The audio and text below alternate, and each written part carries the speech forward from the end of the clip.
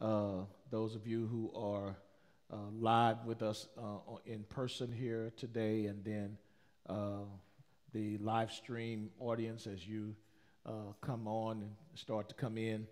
I want to give opportunity for the live stream audience to start to gather um, and have an opportunity to start with us so that you won't be behind. Uh, we are thankful for uh, all of those of you who have who joined in. Um, we've been gone now for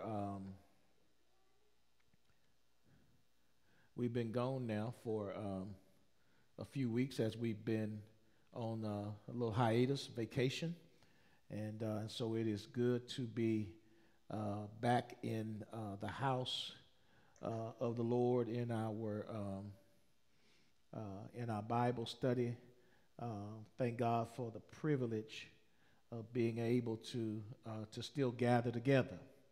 I think by now most of us know, even though the news media and all of them are not, they're not addressing COVID in any way, shape, or form like they did the first time around. COVID is still a very real problem. And so it's just a blessing to be able to gather together and to reassemble from the time that we've had off. Beautiful day today, a little warm, but I'm glad I'm saved, so I don't have to worry about it getting hotter. So we want to, I'm just kind of trying to take a little time to give our audience time to people start to gather, realize that we're on, and then we're going to dive into the lesson. Try to do about 35, 40 minutes worth of lesson. I think it's more conducive to the live stream if we do about 35, 40 minutes that hold people's attention. Some of our attention span is not that long, but we're gonna give it a try. See if we can hold on. I will say that we're going to be in Ephesians chapter 6 tonight, whether you have a handout or not. We're in Ephesians chapter 6, and I will try to see if we can kind of consolidate where we are and then move forward from there, since this is a lesson we were working on when we went on break. Let's open with a word of prayer, and then we're going to move forward.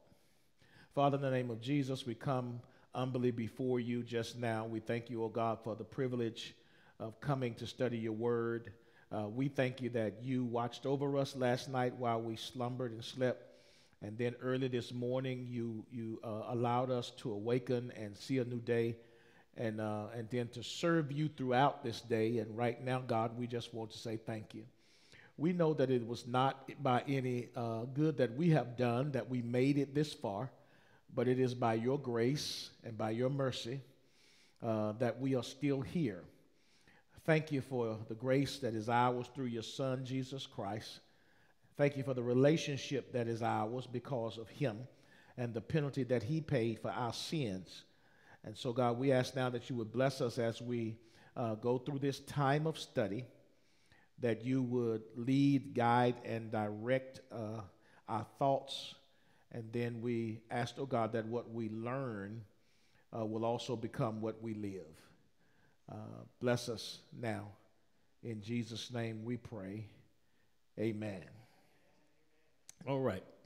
So when last we met, we were discussing the armor of God. The lesson is faith in action, but the totality of the lesson from Ephesians 6:10 through 20 is about how to put on the whole armor of God, what that armor is, and how to put on the armor of God. And so we've gone through some of this lesson already. We talked about knowing the enemy, and I don't think that by now it's any surprise to anyone that the devil is the enemy. The Bible says that we wrestle not against flesh and blood, but against principalities and powers and wickedness in high places. We are fighting a spiritual battle. And if you're going to fight a spiritual battle, then you have to have spiritual weapons. And so we are given the armor of God because the leader of the fight against the people of God is the devil. I think that it's important as we, again, seek to consolidate where we are, for us to kind of remember that whenever we are in a battle, that it's really not about us, even though we're in the battle. Satan's goal is always to be able to accuse the righteous before God. And so he doesn't go after you. He doesn't cause havoc and create havoc in your life, create confusion in your life because he has something against you. You are just a pawn in the game. And he wants to be able to cause us to fail so he can run back to God and say, see, they ain't all you thought they were. See, you got all of this, you done put all this work and effort and energy into them, and you're so proud of them. They the crown of your creation, and really they ain't no good. And if you remember when you are at your most challenged points in life, that it's your opportunity to shine for God. A lot of times we think it's our opportunity to show people what we are. And really it's not an opportunity to show people what we are. It's an opportunity to show people who we are. And we want to show them that we are children of God. So Satan is the enemy. And we know that Satan was an angel. He was a part of the heavenly host. and yet he decided that he wanted equality with God. And so instead of getting the recognition he was getting for where God had placed him, he ended up with nothing. But then Satan has some helpers, and we talked about that Satan is not omnipresent. He cannot be everywhere at the same time. That's an attribute that only God has. Angels and principalities and powers are not omnipresent. They cannot be everywhere at the same time. So Satan has to have helpers. He has spirits, and he has people who are in his employ. They work for him. I don't know what they get paid, but they work for him. I do know the Bible says that the wages of sin is death. I don't know what he's promised them, but I know what the ultimate paycheck is going to look like. But there are people who work for him. There are spirits who work for him, and we have to guard against them because their job is always to lead us to destruction. And listen, I used to tell Christians, and I'll tell you tonight that you ought not get to the point to where you think that you're so much that the devil won't bother you. Or that you're so strong that you can fight anything that the devil brings your way. He's been doing this a long time. We don't know how long. We don't know all the chronology of him sinning against God, getting kicked out of heaven, and all of that before the Adam and Eve scene. We don't know how long Adam and Eve it was that they were in the garden. The story is told, and if you're not careful, you start to read that story in a capsule, and you start to narrow it, and you start to think, well, it wasn't but a few days, but the scripture does not tell us how long it was. I will say this, and I can't get into all of it tonight, but I will say this. After Cain killed Abel and they had Seth and all of that took place, there was marrying going on. So that means that they had to have been there long enough for other people to be born. I don't know whether Cain and Abel were the first and of many. I don't know how all of the chronology works with that, but I know that Adam and Eve, everybody comes from Adam and Eve.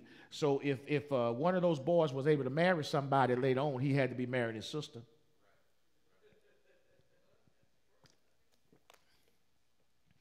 Which was not uncommon in that day. Don't want to marry your sister today. I don't know if it's legal today, but in that day it was legal. So you have to be careful because Satan has people who work for him, and then Satan has abilities. Satan thinks faster and better than we do. He has better anticipation than we do.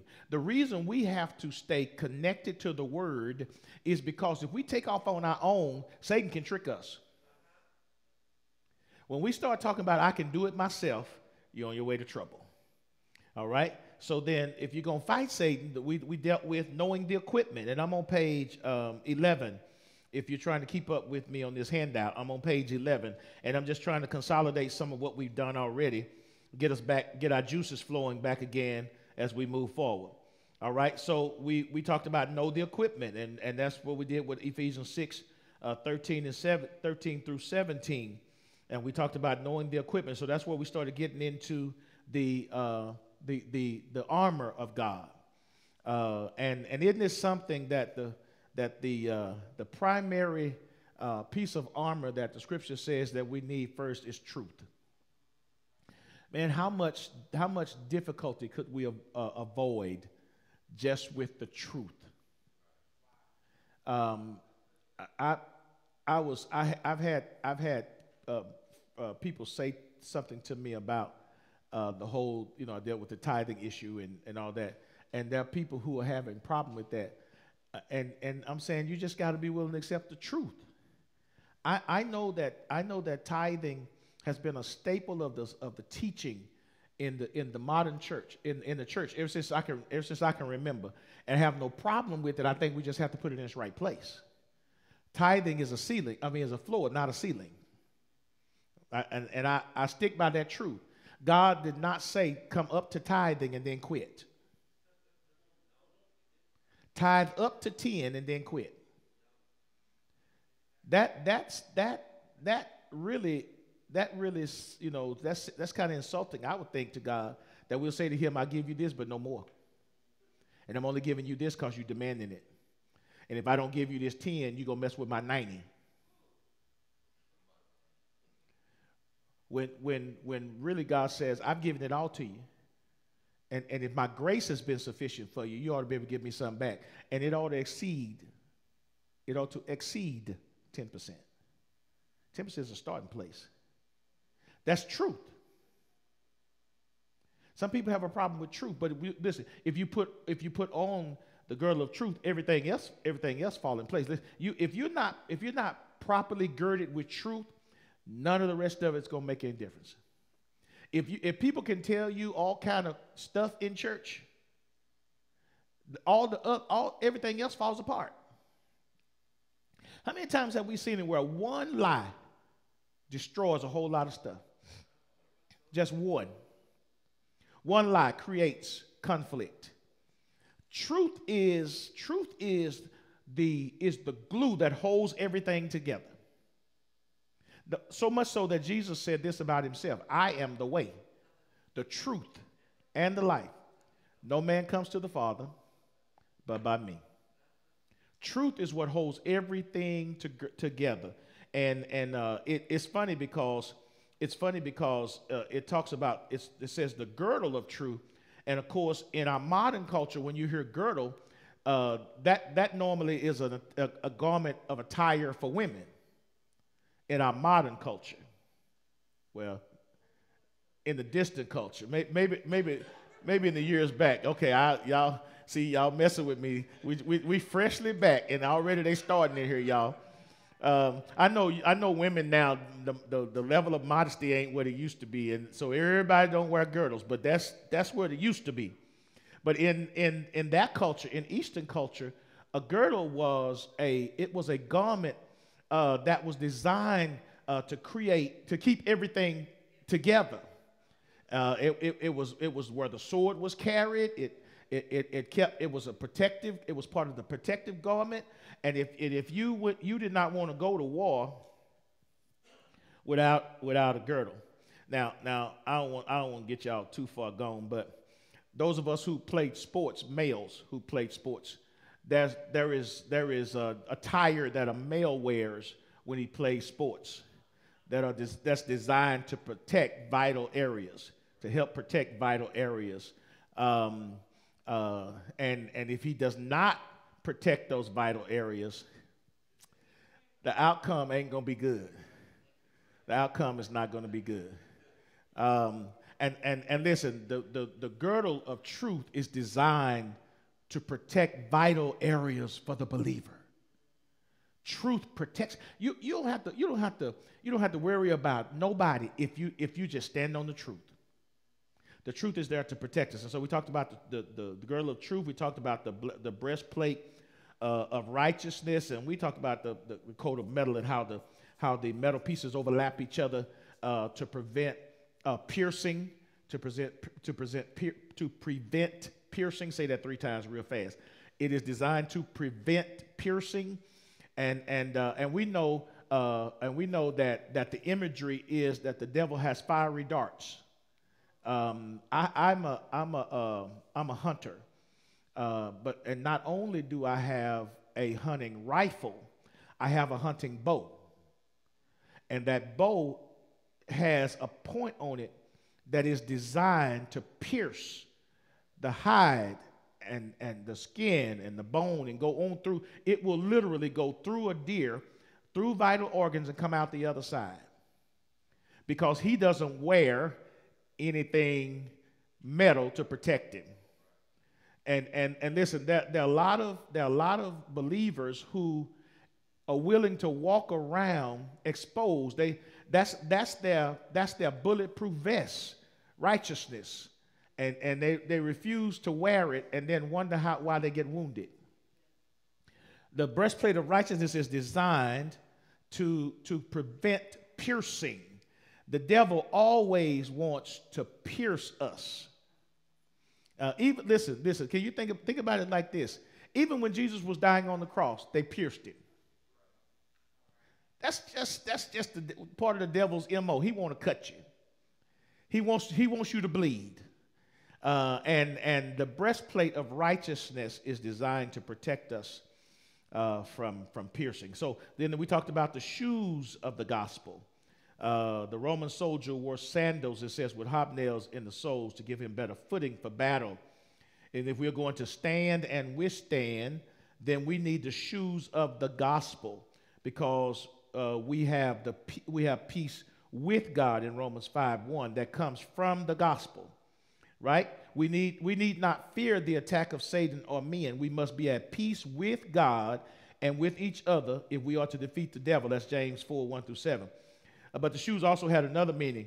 We must be prepared each day to share the gospel of peace with a lost world. So then the most victorious Christian is a witnessing Christian. And when you talk about the shoes of the gospel, shoes automatically give the image of going. I'm a country boy. I was born and raised in the country town. Terrell, when I grew up, didn't have 12,000 people. But I have never, and I know that we have the image of country people being barefoot. I've never liked going barefooted.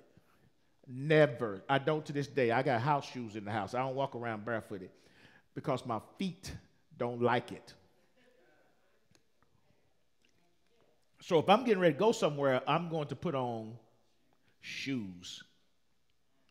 And believers who are going to be moved. Wait a minute. This is a missionary journey. Missionary itself implies movement. Too often we want to sit, and let me tell you something. One of the worst habits that the church has is sitting and waiting for people to come. Jesus said, "Go out into the highways and the byways." In the parable where he talked about the man who threw the dinner, and people didn't come, and he told them, "You go out into the highways and to the byways and compel men to come." Our job is not to sit, and if they happen to come by, have something for them, but we have shoes, the shoes of the gospel, because we are on a missionary journey. Jesus did not tell watch this. He told his disciples, tarry in Jerusalem until the Spirit comes, then you go. And when you look in Acts, what starts to happen is as the ministry begins to grow and progress and flourish in Jerusalem, God starts to stir the nest and create persecutions and tensions and difficulties, because what it does is it causes them to spread out. And as they begin to spread, the gospel begins to spread. Shoes are for walking. Men who don't have feet or don't have the ability to walk don't need shoes. And the shoe of the believer is the gospel. You will end up with a lot of sore feet and hurt feelings if you don't go with the shoes of the gospel. That's your security in your going, is that you take the gospel with you. That's what changes men's lives. Social programs, the political scene, whoever's in office, how much money you get on a job, what car you live in, what car you drive, what house you live in. I hope you don't live in the car.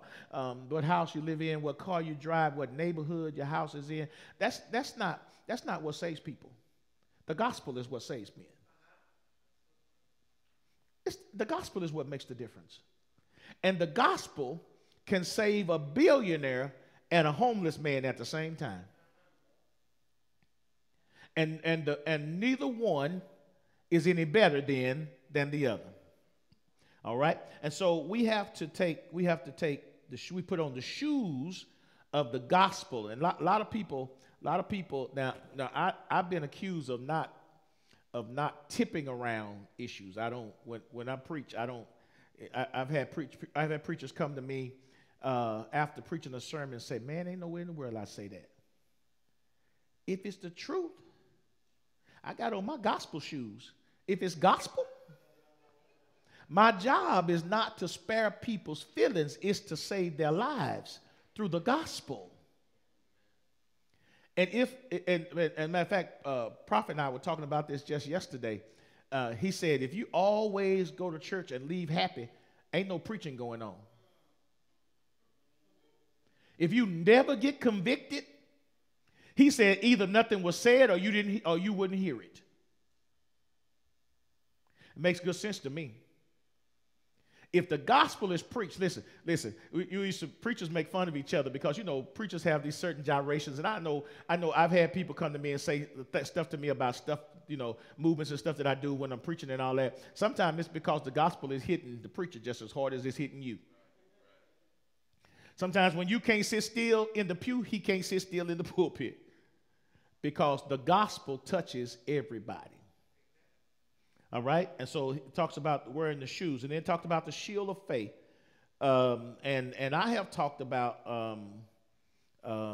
numerous times about how that shield works against the attacks, and I use that illustration from the 300 and the movie 300, where they are under attack, and they overlap those shields. And no spear, no arrows, no nothing could pierce those shields, because those shields were overlapped. And each man's shield not only protected him, but protected the man next to him. You all remember me doing that illustration? And so what we have as believers is we have a shield as well, but it ain't just for us. It says the shield of faith. Your faith is not just for you. It is to be shared. It is to be shared. And when we collectively share our faith, we form a protective barrier against attacks. People always talk about spiritual warfare. Spiritual warfare.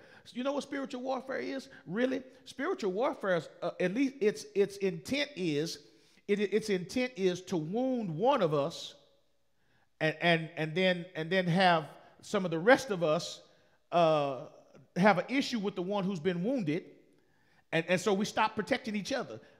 It's to wound so that we start to become introverted, self-protected, rather than protect each other.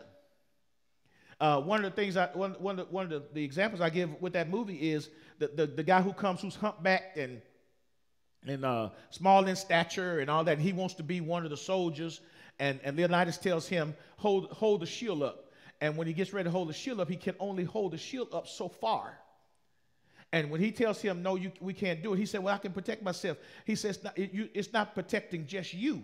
You got to be able to protect. Your shield protects the man on either side of you as well.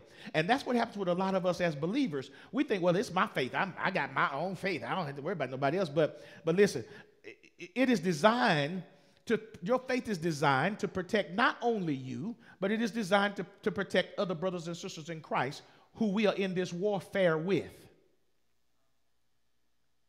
And our military awards medals, Purple Hearts and Bronze Stars and all that for gallantry in battle, where one soldier disregards his own safety, his own life, his own limb, and rescues or saves others who have been injured on the battlefield, and but for him or her nowadays would lose his life. Our military awards medals. God doesn't give us physical medals, but God rewards faithfulness with more than medals could ever do. And one of the things that we used to see in church that we don't see much anymore is people of faith who will put their faith on the line for somebody else. You know, unfortunately today in church, we got a lot of I got mine, get yours type attitudes. And when we have to put our faith on the line, we share our faith with one another because our faith is supposed to make us all stronger. And if I can help keep the devil from getting you, it'll help him not be able to get to me. Because if we stand side by side with our shields and I don't properly protect you and you get wounded, then I'm vulnerable too because I lose the protection of your shield. So we have the shield of faith in verse 16, it talks about the shield being constructed that an entire line of soldiers could interlock shields and march into the enemy like a solid wall. This suggests that we Christians are not in the battle alone. The faith mentioned here is not saving faith, but rather what? Living faith. A trust in the promises and the power of God. Saving faith is between me and God, or you and God. Living faith is between all of us. Interchangeably, we interact with each other. It's not just about us and God, but living faith, we got to do that together. And without living faith, the Bible says that faith without works is dead. You can't work without faith. It's dead. You got to have, if you got faith, you got to have works. If you got works, you got to have faith. They're Siamese twins. They're connected. They're co-joined. You can't have one without the other. All right? And like so many co-joined twins, if you try to separate them, you end up losing one or both. Hello, somebody. All right, so then we talked about the helmet of salvation, verse 17. He wants to attack our mind. That's how he defeated Eve. He attacked her mind. All right? And the helmet refers to the mind controlled by whom? By God. It's too bad that many Christians have the idea that the intellect is not important, when in reality it plays a vital role in Christian growth, service, and victory. Let me talk about intellect for a minute. Believers, we ought to have, every believer ought to have a constant, consistent study habit. We ought to have it. You ought not depend on the only meal from the Word of God you get be from me on Monday night or Sunday. Now, is there anybody in here who ate yesterday physically and ate today physically, but not going to eat again until next Sunday? Physically. Some of us, we're going to go, listen, some of us going to stop on the way home and get something. Some of us got something at the house waiting on us already. Looking at the watch, I said, boy, when I get out of here, I'm going to get them beans. I got beans on the stove. I got chicken in the oven. And we understand what eating does to this body. Now let me see if I can make this clear to you. We understand it's good and it's bad. Whether we eat bad or not, we know what bad eating does to us. You ever heard anybody say, well, you don't got high blood pressure, but boy, I sure love my ribs. I ain't going to give up my ribs. I'm just going to have to deal with the high blood pressure. Oh, listen. Satan messes with our mind. And we put on the helmet of salvation because we want to have the right mind.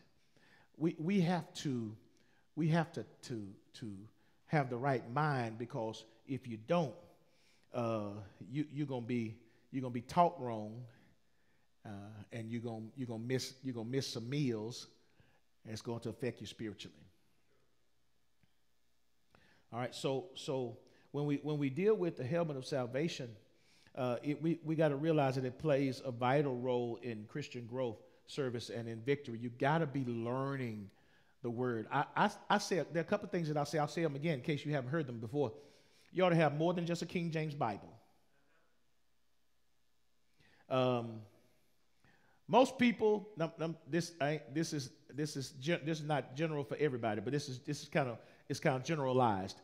Most people have more than one of many things in their house, especially if you're fond of it. I love watches. I can wear a different watch every day for a long time. Never wear the same one. I love watches. I love some other things too. I got more than one. I'm gonna let y'all work on that one. So, listen, if you're a person that's into tennis shoes, you got more than one. You got more than one pair. I don't mean more than one like the left one or the right one. You got more than one pair.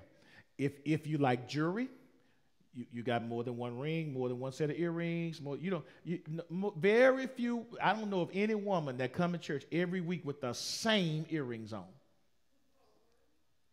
No matter what she wear, because y'all know what y'all be like. No matter what she wear, she gonna wear them earrings. Now, if she got diamond studs or something like that, maybe that. But she gonna have some other ones that go with it. Most cases. We have more. We have several. We have a collection of what we like. If you like purses, sisters, you got more than one purse. If you like shoes, you might have as many shoes as Imelda Marcos. Y'all know who Imelda Marcos is, don't you? Or was, okay. If brothers, men who like ties got ties. Men who like suits got suits. You like shirts, got shirts. But we got one Bible. One translation. And no commentary, no dictionary, no illustrated books, no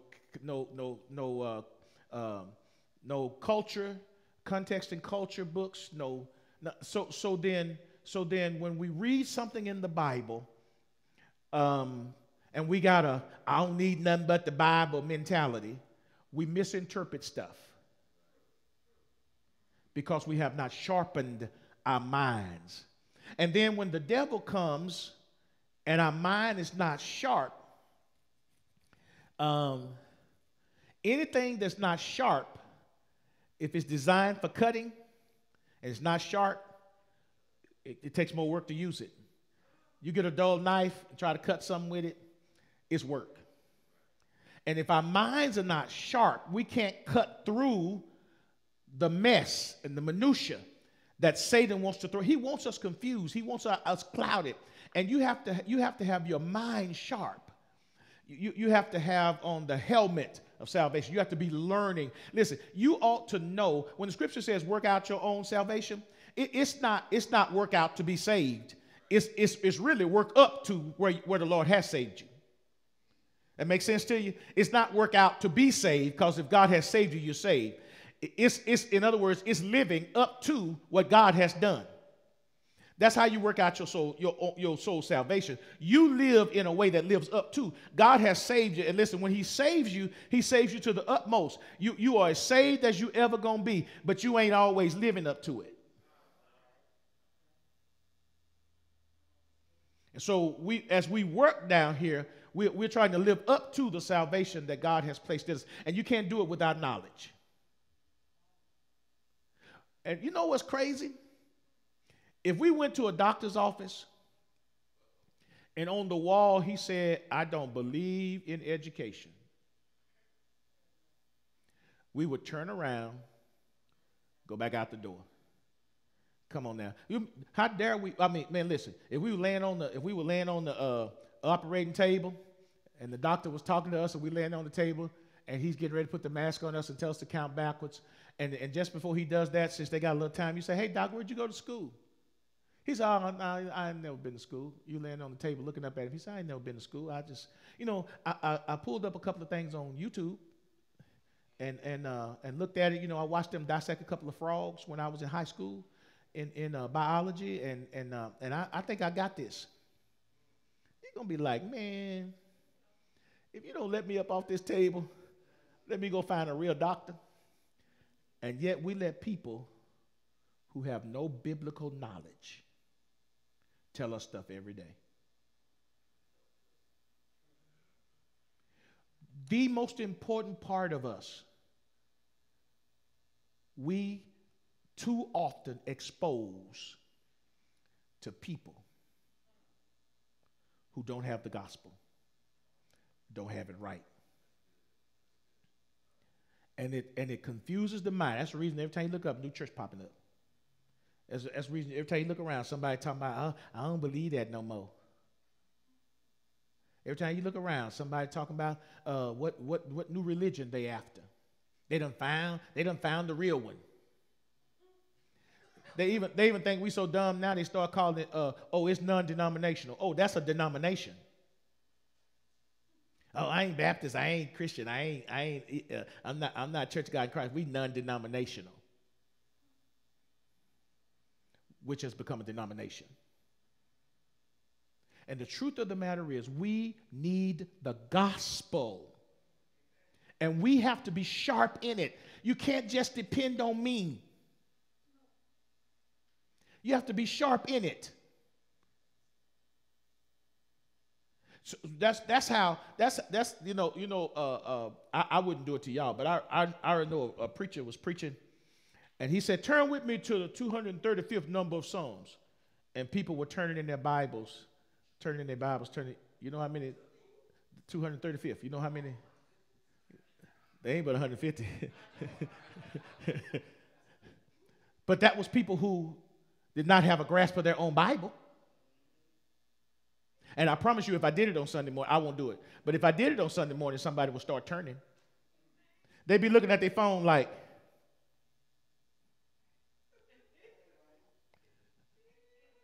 and then they start turning, talk to the person next to them. Mine don't have but 150. Did they leave some of mine off?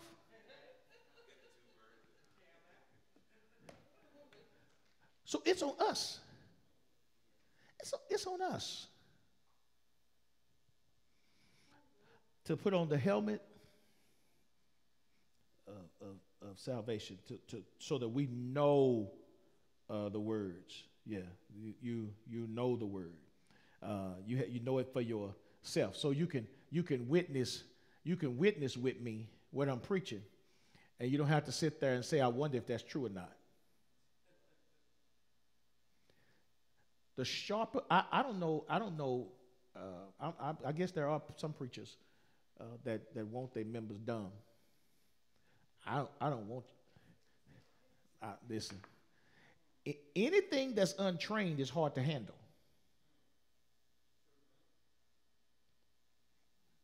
Get a dog, never teach a dog good manners, hard to handle. Get a horse, the horse don't know who the boss is, gonna have a problem. You can have a bird. If he think he can get away with it, he'll peck at you. Anything that's not trained is hard to handle. And the people of God have to be trained in the Word of God because it helps us to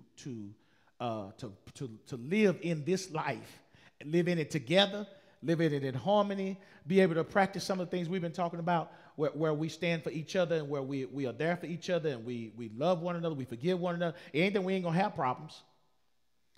But if you got the gospel, it helps you know how to handle problems when you have them, because you're gonna have them. And so I think I'm about at, I said 40 minutes, didn't I? I'm at 45 right now. All right, so so the last part of page 15 says the Christian who studies his Bible and then moves over to page 16 and learns the meaning of Bible doctrines is not going to be led astray too easily, right? We need to be taught by him as the truth is in Jesus. We are to grow in grace and in the knowledge of our Lord and Savior, Jesus Christ. You don't want it to be said of you, as Scripture says, that they have a zeal for God, but not according to knowledge. And that's what you see a lot of times when people doing all kind of crazy stuff. They have a zeal for God, but it doesn't come from knowledge of God. And we see idol worship and all kind of stuff. I've told y'all some of the craziness. I've seen people in church services bring a tub of water and put their feet in the water, and when the bubbles come up, they're supposed to be prophesying on the life of that person from the bubbles that came up in the water. I've seen people I've seen people who think it's a sin if you don't cover that communion table with the white cloth. And I know a church, I don't call them names, but I know a church that used to go out and bury whatever communion was left over. They go out in the back of the church and dig a hole and bury it. That's from lack of knowledge. I have no idea. I think it's because it's the body and blood of the Lord. So they put them back in the grave, I guess. He ain't in there.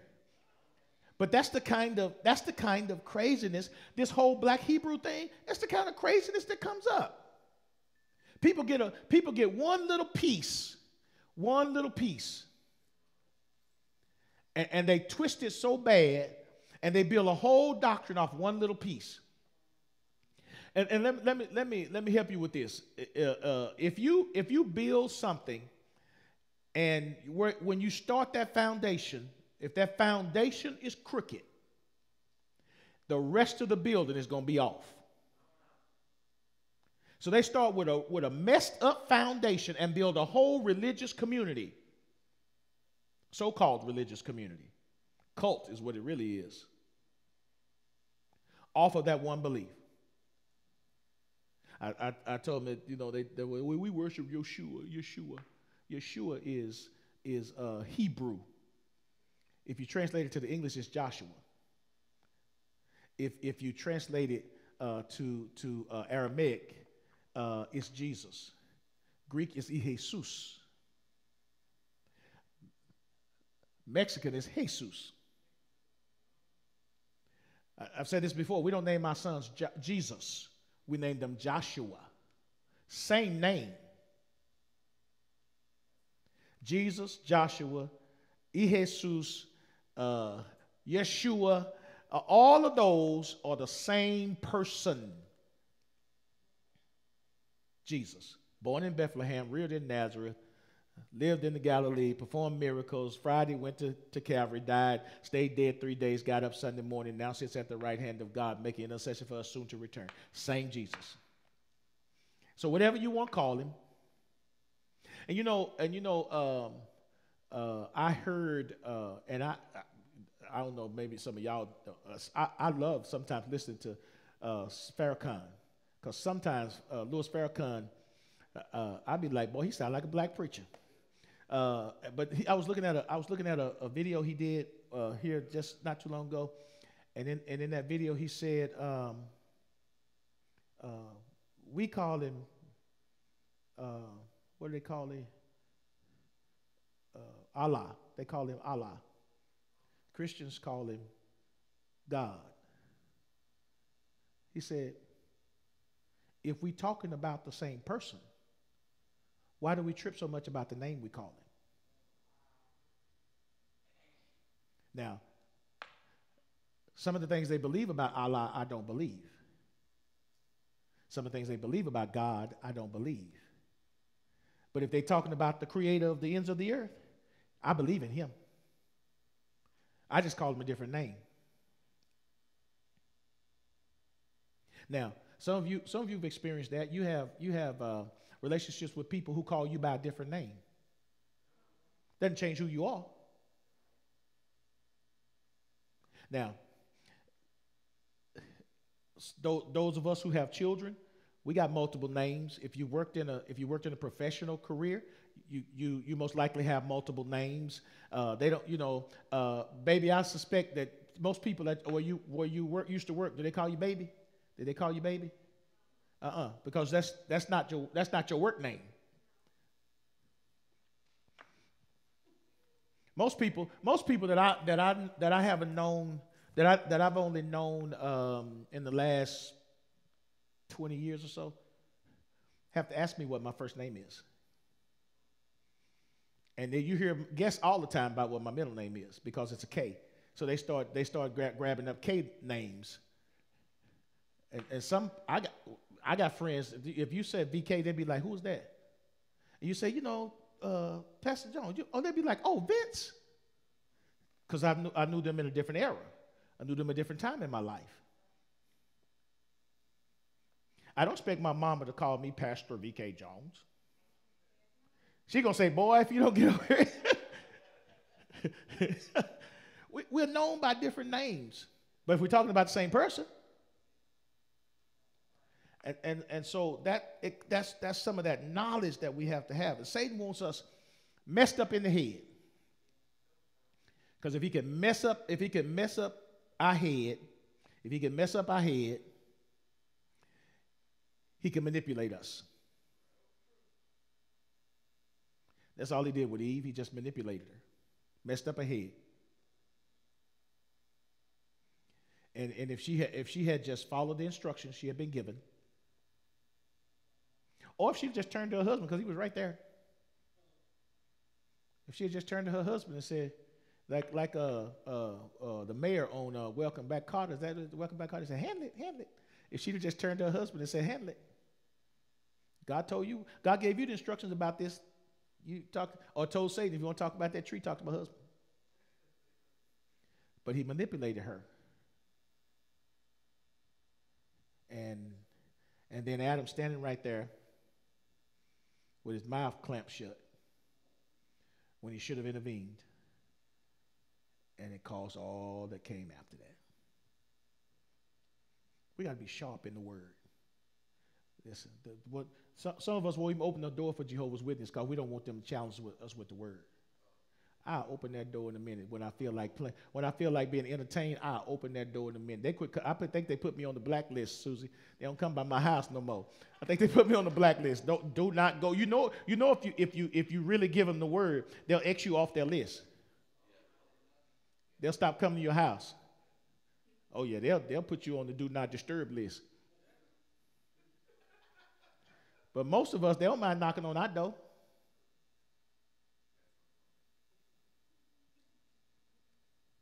So we have to know the word. I'm gonna stop right there. All right. So we're gonna stop at middle ways of page 16. Is that where we are? After the first paragraph, page 16. That's where we're gonna stop. We'll pick up there on next week. All right.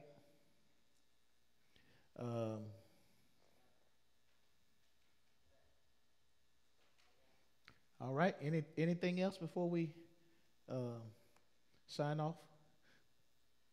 All right. Let's have a word of prayer so we can close in prayer with um, our live stream audience. Let's pray. Father, we thank you for the time that we've shared together tonight. Thank you for your word, the truth of your word, the power of your word, and then thank you for understanding of your word. God, continue to bless us and strengthen us in the way that you would have us to go, so that we will have a faith that is an active faith, that is alive and that is effective in this world that we live in.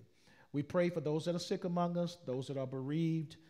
We especially pray for those within this particular congregation who are dealing with particular illnesses. We know, God, that you are a healer for all of them. You are a healer. You can heal them all at the same time. And so we pray, Lord, for your healing, but then we ask that your will be done. And then, God, where they are down, where they may be depressed or where they may be concerned, we ask that you would strengthen their faith. And then, God, we pray that as we leave this place, that you would dismiss us from this place, but never from your presence. Thank you for loving us. Thank you for saving us. And thank you for using us as instruments in your service. In Jesus' name we pray with love and thanksgiving. Amen. Amen. All right. Hey, Miss Felicia. How you doing?